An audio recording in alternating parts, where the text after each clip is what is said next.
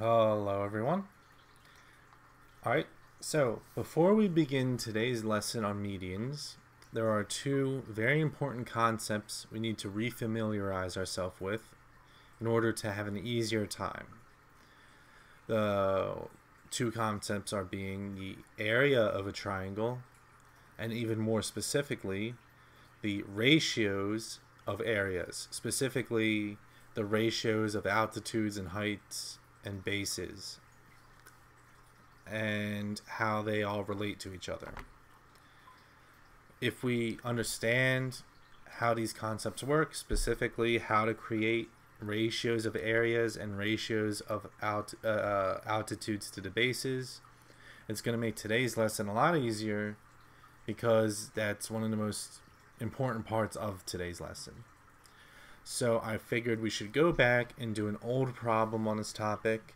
If you want to look up a little bit more about it, the lesson in our classroom is called, I believe it's called the altitudes and heights of triangles, or altitudes and height ratios, something like that. It was one of the first lessons right after area. Anyway, without further ado, let's get started. So, given that BC is 40, so this length here, BC is 40, and CD is 20. Okay? What are the ratios of the area of ABC over the area of ACD, and the area of ABC over the area of ABD? Well, notice it doesn't give us much to go off of, but let's start with the first ratio, the area of ABC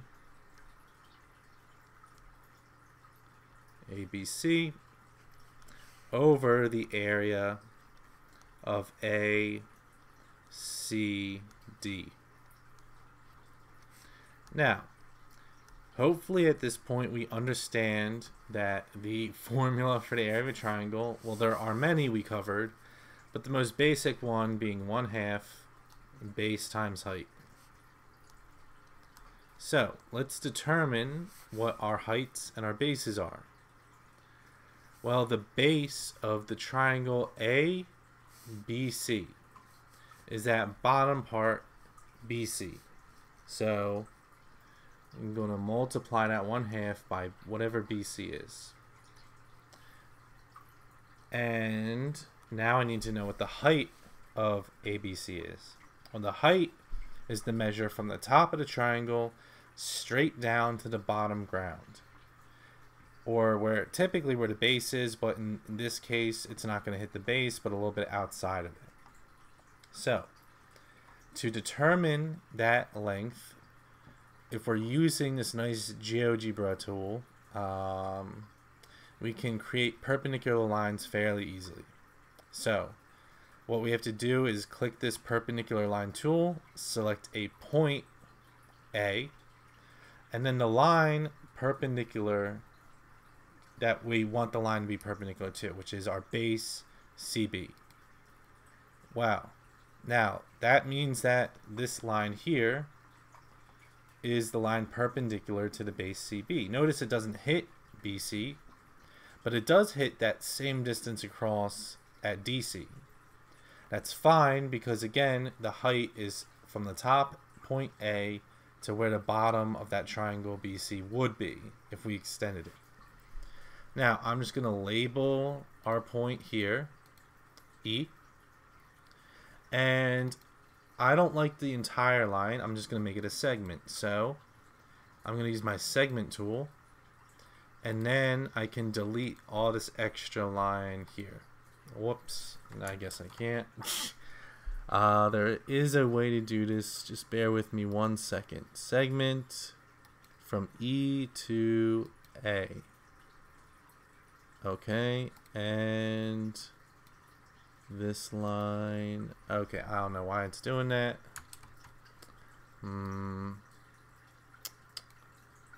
Let's say that this is fixed. Maybe that'll do it. Alright, I'll try it one more time. Hopefully it works. If not, then whatever. Okay, well, we get the basic gist. There is this segment going straight down perpendicular at that point E. There, much easier. Alright. And that point would be our height, making a 90-degree angle. So, the height of triangle ABC is AE.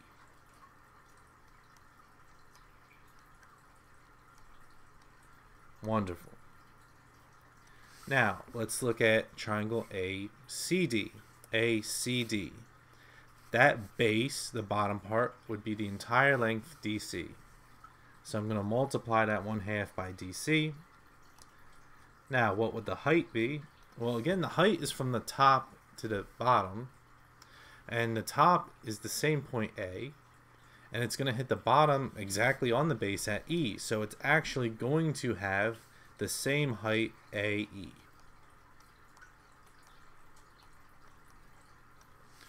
Now, we can immediately start canceling some stuff out. AE over AE cancels out. And 1/2 over 1/2 cancels out. So this ratio actually just becomes what the length of BC is over the length of DC. And now I can just plug in some numbers. I know that BC has a length of 40 and DC has a length of 20. Well, whenever your numbers end in zeros, you can just cross them out in the fraction. And then we have 4 over 2, which is just 2. So as we can see, even though we don't know what the areas are numerically, and we don't even know what the height is numerically, we can still find out the ratio of the bases, or the ratio of the areas themselves, fairly easily. We know that the ratio of the area of ABC to ACD is 2. That means ABC has twice the area of ACD. So with that done, let's move on to the next ratio. We have ABC, the area of ABC over the area of ABD.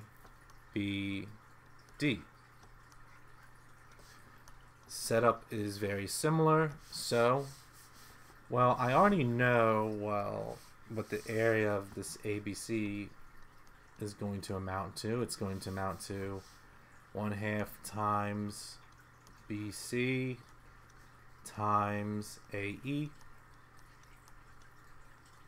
Now I just need to express the area of ABD. That's 1/2 times, well, what is the base of ABD? Well, that's the entire bottom part, DB. So that's DB times, well, what is the height? Well, the height of ABD is the top part A to the bottom E. Notice we have the same height again, AE.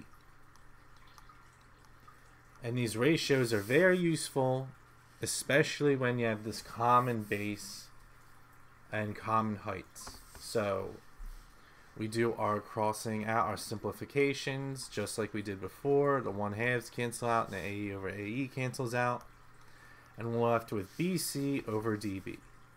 Well, BC we know is 40. And DB is this entire length, so it's 20 plus 40, which is 60. Now that reduces to 4 over 6, which reduces further to 2 over 3. And that gets us our answer for part 2. So, this is a very important tool that we'll be using, these ratios of areas, especially in a more theoretical context when we get into the main part of the lesson in the next video.